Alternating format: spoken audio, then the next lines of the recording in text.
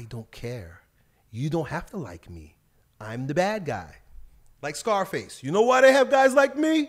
So that you could point at me and say, that's the bad guy. You need somebody like that. You need somebody that you could point to and say, that's the bad guy. And you got to be a bad guy. Yo, Elliott.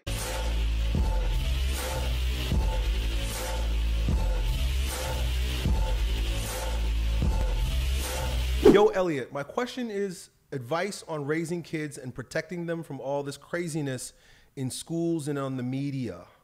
I keep all the kids busy. We skate, we surf, we train together, we go to therapy, do a whole lot of cool things. BJJ, Hawaiian, Kempo, all that.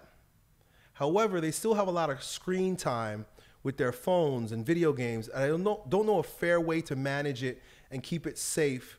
I feel like they earn it after working hard, right? They're doing all those cool things with me.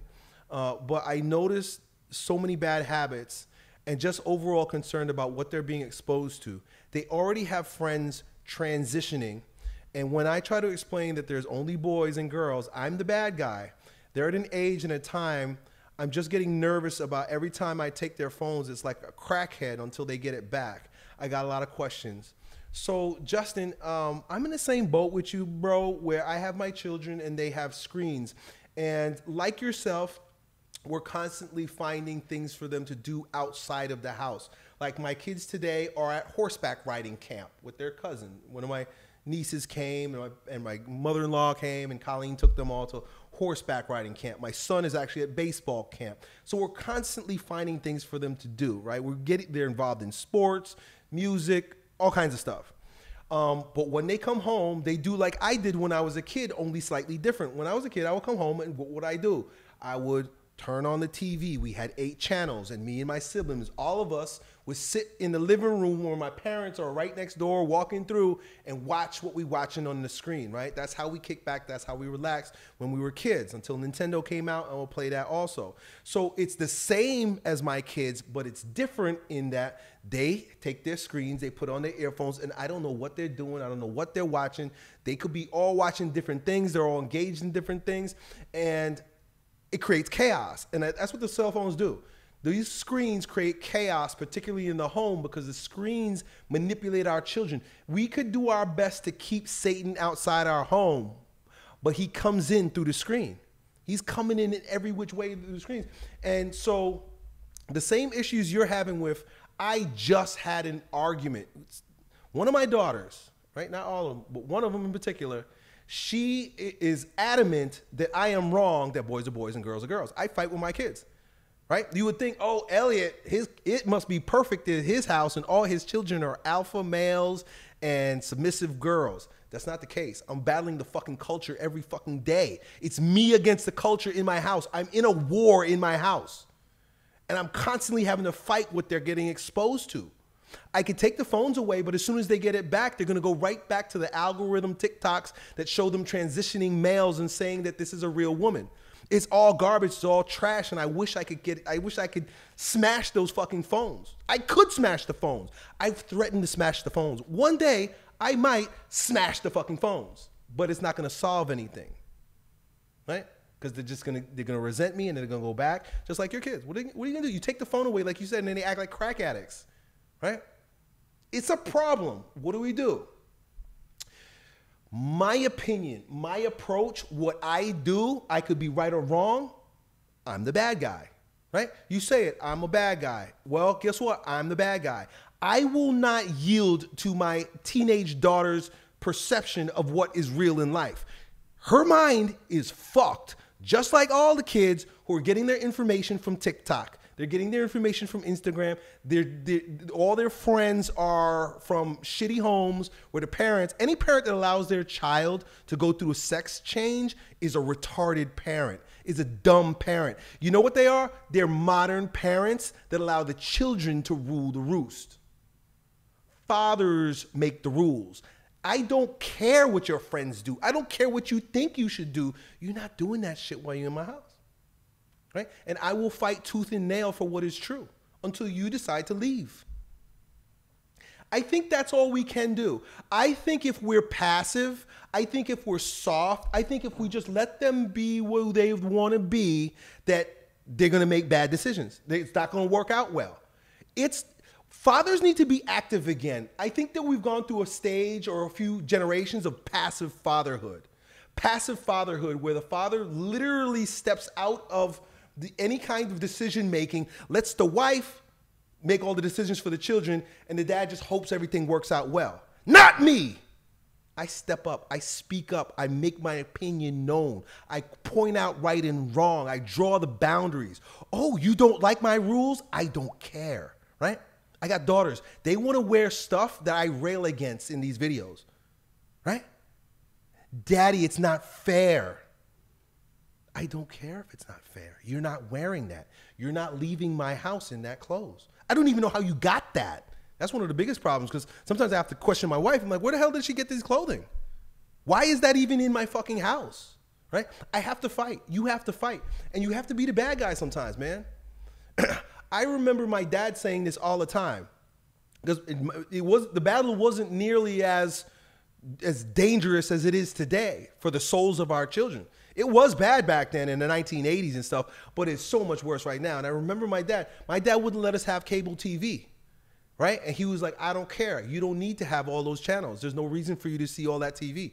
Why do you need it? And I remember like fighting with my dad and being mad at my dad and trying to explain to him that it's not fair. You know what my dad would say? I don't care.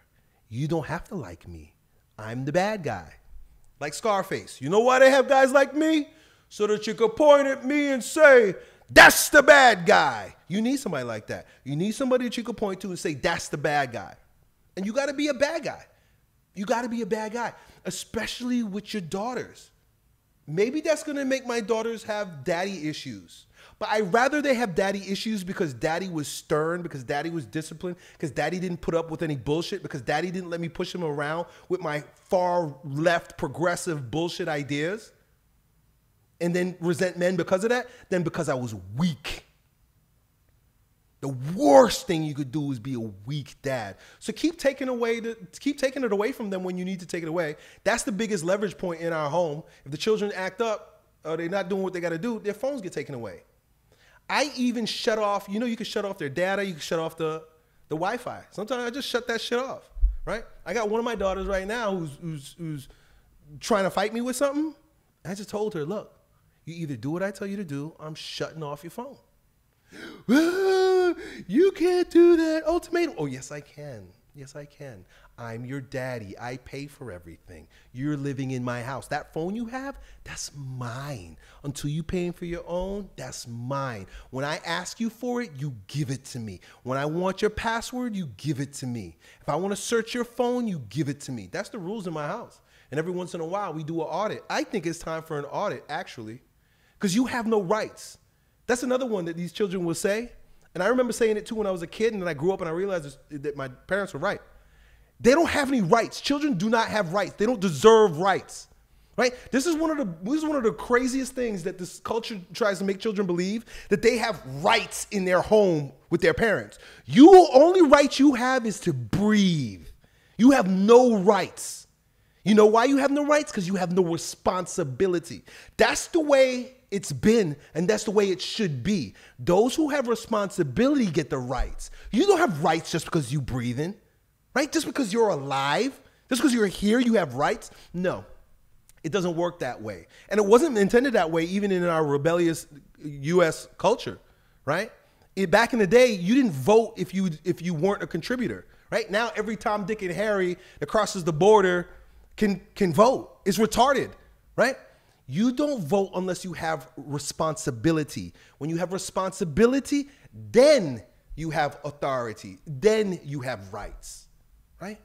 So don't let your children bullshit you with any idea about my rights. You have no rights. And I'll tell them straight up, you have no rights. You have no rights. You have no rights. When you leave here, you can have all the rights you want.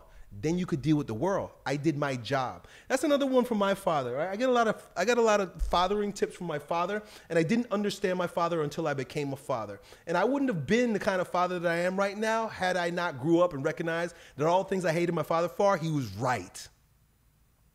He was right. So I don't even remember what I was going to say.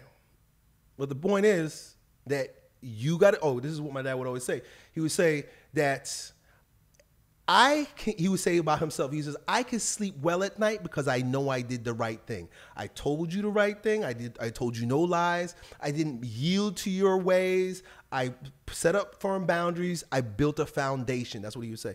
I made a foundation for you in your life. What you do with that foundation, I have no control over. When you leave my house, you do whatever you want. I can't control that. But as long as you're living in my house, I'm building that foundation. You're going to do the things that the way I tell you to do it, because I am responsible for you.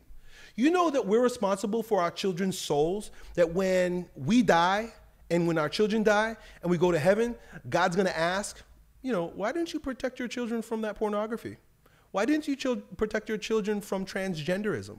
Why didn't you protect your children? Just the same way that God asked Adam why he didn't protect his wife. It's like, why you let that fucking snake in the garden? God was looking at Adam like sideways, like, bro, I told you don't eat from that fruit and you let the snake in. Why didn't you protect your wife from this snake? He's going to ask us the same thing, man. Disney, all that bullshit. And I might have to go to purgatory because I didn't do a perfect job. I hated Disney for decades, but yet my kids watch demonic Disney movies. Disney is from the devil, make no question about it. Disney is demonic. So my kids watch the Disney movies, they're getting on TikTok, and TikTok is the worst. TikTok is the best and TikTok is the worst. You know why I love TikTok? Because that algorithm is so strong that I only get to see what I want to see, and it's all things that confirm my bias. But you know what I know is happening? Same things happen to my kids. And my daughter, some of them, right? Not all of them, not all, right? I can't say all my daughters, but a couple of them, one of them, sometimes two of them. They have a different opinion on things that I know TikTok is feeding them all the confirmation bias that they need in order to keep having those wrong thoughts, those wrong ideas, right?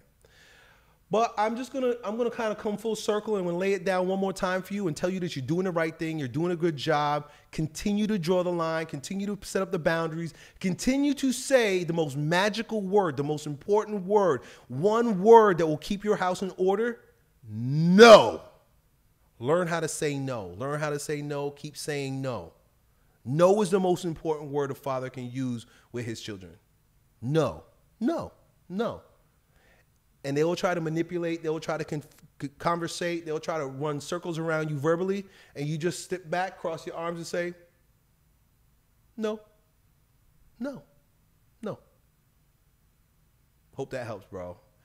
It's a tough topic. It's a tough topic because it's like, the reason why I say it's tough is because I'm swimming in this here with you. We're swimming in the same, you got 4 kids over there, right? 1, 2, 3, 4, right? I got 4 kids too, bro. I'm swimming in the same mess. I'm swimming in the same mess. There were things I wish I would have done better. I wish I would have known. But then again, you know, there's only so much that we can do also because the culture raises our children.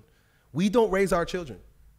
Make no mistake about that. We have to be active raisers of our children. Where in the past, you know, we could be passive because it was like there was less influence. But the world is influencing our children just like the snake in the garden, man. The snake is in our home. We got to put filters. You got to put filters on your internet. You got to put porn filters. If you haven't done this yet, go into the Wi-Fi and go into the data for whichever service provider you have, and you got to put filters. Put filters on this shit. My kids get mad because shit is filtered that maybe don't need to be filtered, but I'm like, hey, that's just part of the deal. You don't get to see that, right? You don't get to see that until you have your own door key, until you live in your own house. Right? I don't care, and every once in a while, like I said, I got to do an audit. I think it's a time to do an audit. Right? They don't know better. And I know that like when you're a kid, you think you know. I remember I thought I knew. They don't know. They don't know. So they require us to be that. Right? And so that's it, dude. Done. Yo, it's your bro, Elliott. I hope you enjoyed that video. If you did, you ought to know that it was a clip from one of my most recent King Transformation classes with my students, where among other things, we get together about 4 or 5 hours a week and we speak on things as it relates to becoming kings in our lives in fitness, business, and with women. If that sounds like you and you want to join a like-minded group of men who are growing stronger every day, in every way in this degenerate age, then it's real simple. Just follow me on Instagram And then DM me the word King, K-I-N-G, and then me and my team will get back to the details to see if you qualify. I really hope to see you at the next meeting. Done.